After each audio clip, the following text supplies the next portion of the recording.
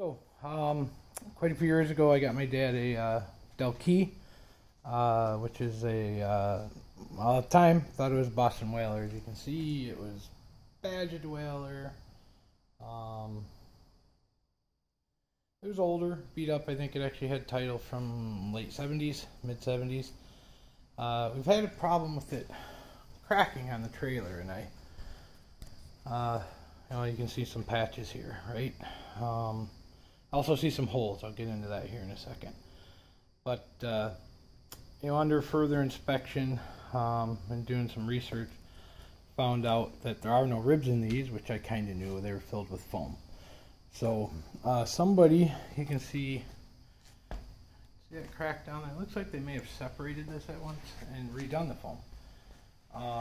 However, it looks like they poured from the top and didn't get everything full. So as I drilled some holes, here's what I found. They're not too bad. Come up here though, and that's a pretty good little distance that it's missing foam. So I got some AB foam over there. Decided instead of tearing it all out, because the inside is absolutely beautiful. Like I said, I'll flip it over and show it to you in another video. My dad redid it with all teak and everything, and it would have been a lot of work. So to hopefully try to remedy the situation, I got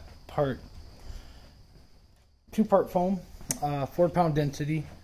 Comes in foam side A, foam side B, pour it into cups, mix it together, and that's just the residue of what was left that I couldn't get to pour. So if you take a look, I poured a small batch on the first one. You can see it filled from there to there.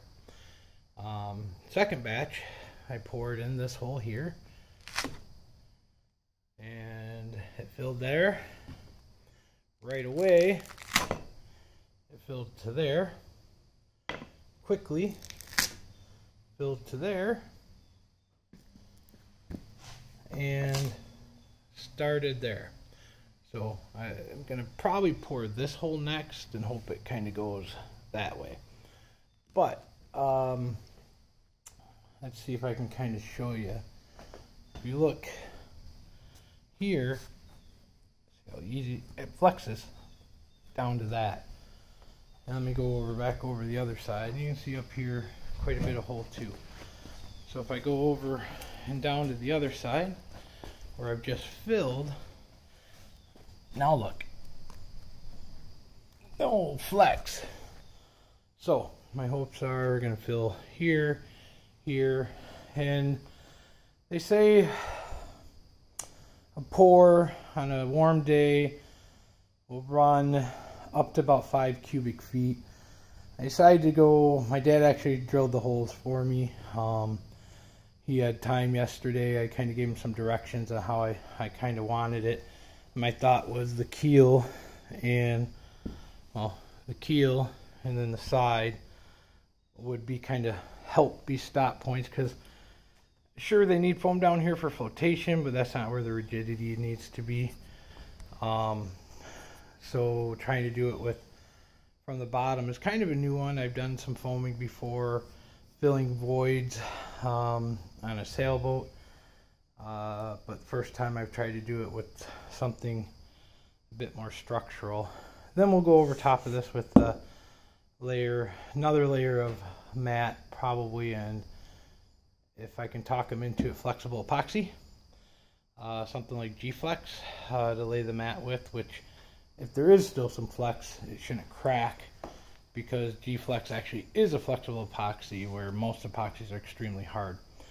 So I'm just going to kind of wait and let these cure.